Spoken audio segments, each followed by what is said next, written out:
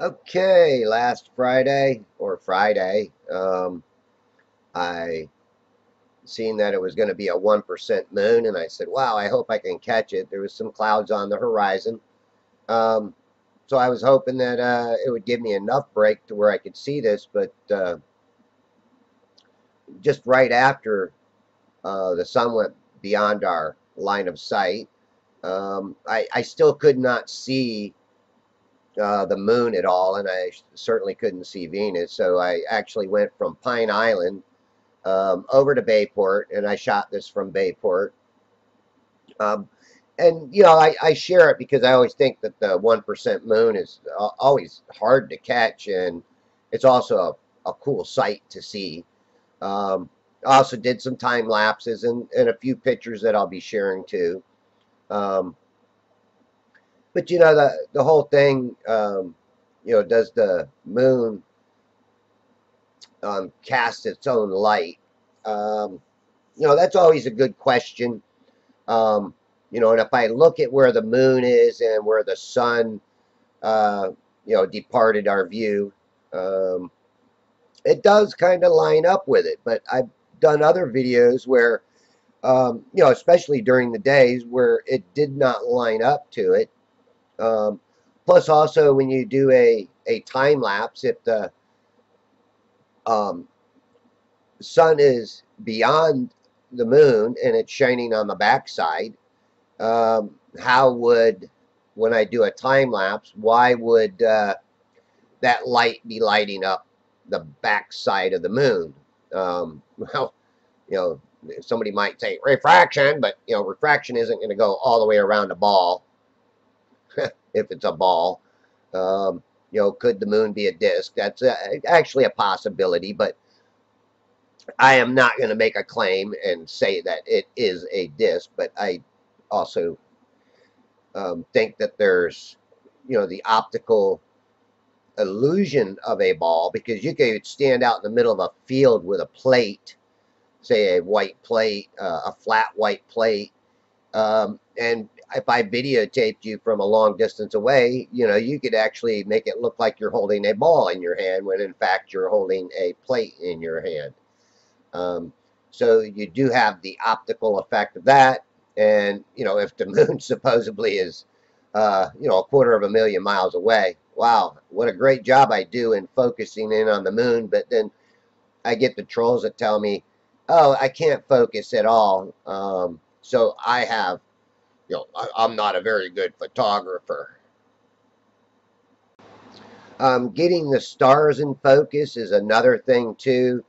Um, especially when they're on the horizon and you're shooting through a lot of um, different weather conditions. Now, I've got my camera, my P1000, on the manual exposure mode, um, and as I cut the light, you can see that Venus is not perfectly round. And I was having a hard time getting it in really good focus because it was windy out. And that was another thing too, man. When it's windy out and you're at full zoom, um, even with me, clamping my camera down, I was still getting some some vibration. I mean, it was a pretty hard wind too. Um, Again, when I um, filmed this before and got it in really good focus, I've got some videos out on my channel that you can see it's in a half crescent. Um, so it's similar to our moon. Right here, I'm cutting the light back on it, and you can see how it is not quite a full circle. So again, um, having a hard time focusing on it, folks, in the wind. So cut me a little slack there. The trolls, are always trolling around, making excuses, and that's something too that you cannot. I mean, they just one excuse after another. They'll excuse every piece of evidence away that you've got for a flat Earth, but that's okay because they can say and do whatever they like. It doesn't bother me none, really. I try to converse with them, but as soon as I see that it's a waste of time and that, you know, I'm not going to get anywhere with it, and I'm not going to argue with people, because arguing with people just is not really going to get anywhere either. Um, but I also had my B700 with me. Um, so the last three time lapses I do is going to be with the B700, and you can see a couple of planes fly by. And I'm not sure, but I think that was Mercury just above the moon, the little lesser bright light. I believe that was Mercury. I'm not sure. I had my star chart out, map out, but I really wasn't paying attention, so I'm not really sure if that's Mercury right there. And then again, here you got Mercury. It's getting lower on the horizon, and as you see, it all goes pretty much um, into this red phase where everything's red, and you'll see it right here with me zooming in on Venus.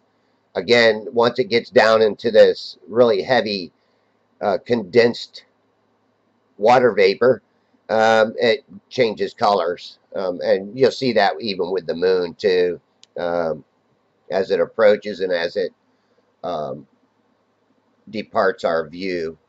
This is with the B700. I did these from a longer distance away, not zoomed in at all.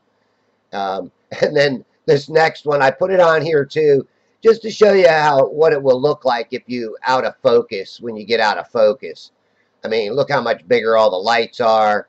And that's something that you'll see when people show star videos, and then they say, oh, this is what it's supposed to look like, and it's completely out of focus. I don't buy into that.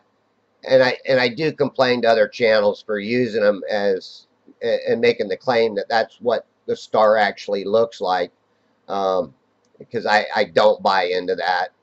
And then to the west of me, or to the east of me, excuse me, there was a storm going on, and you could not hear any of this lightning, no thunder, no nothing. But when I looked at my radar, um, this stuff was like way away. It was halfway across the state. So I'm sitting there going, yeah, and it should be down below the curve a lot more than what I'm seeing it. Um, it's 60 miles away, 70 miles away. It was possibly. I didn't really, pin it down as far as its actual distance. But this was one from even a further distance away. Lower on the horizon means further away. And again, no sound, no thunder, no booms, no nothing. And believe me, I was listening really hard. But the 1 second picture, these are long exposure time lapse, and I put it in the Star Trail time lapse picture mode. And this one was the one that there was a boat coming down the water, down the Weeki Wachee River here, and it was a mullet boat, and its lights were on as they're gigging for mullet. And of course, I waited a little too long and caught some of its light in there. I just brought that up just if people were curious about why it had a light in there. And thanks for watching. Have a good one.